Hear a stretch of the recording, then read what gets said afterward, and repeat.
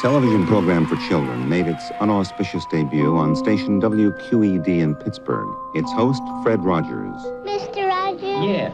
I want to tell you something. What would you like to tell me? I like you. I like you, my dear. Thank you very much for telling me that. If you take all of the elements that make good television and do the exact opposite, you have Mr. Rogers' Neighborhood. Low production values, simple set, unlikely star. Yet, it worked. Hello. I've always felt that I didn't need to put on a funny hat or jump through the hoop to have a relationship with a child. He was always trying to get a message across in every show. A week on death.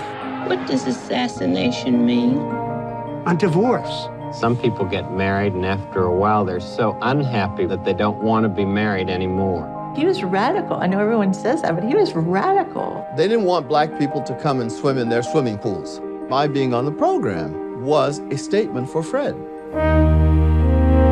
A neighborhood was a place where, at times that you felt worried, scared, unsafe, would take care of you. He had a singular vision of kindness and love. Love is at the root of everything. All learning, all relationships, love or the lack of it. Children have very deep feelings, just the way everybody does. There must be times when you do feel blue. I'm not feeling blue right now, though. Me neither. Won't you be my neighbor?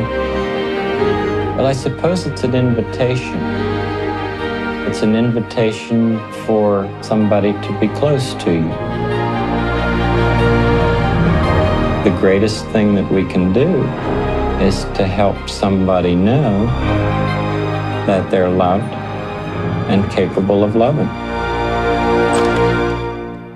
Won't you please, won't you please, please won't you be my neighbor?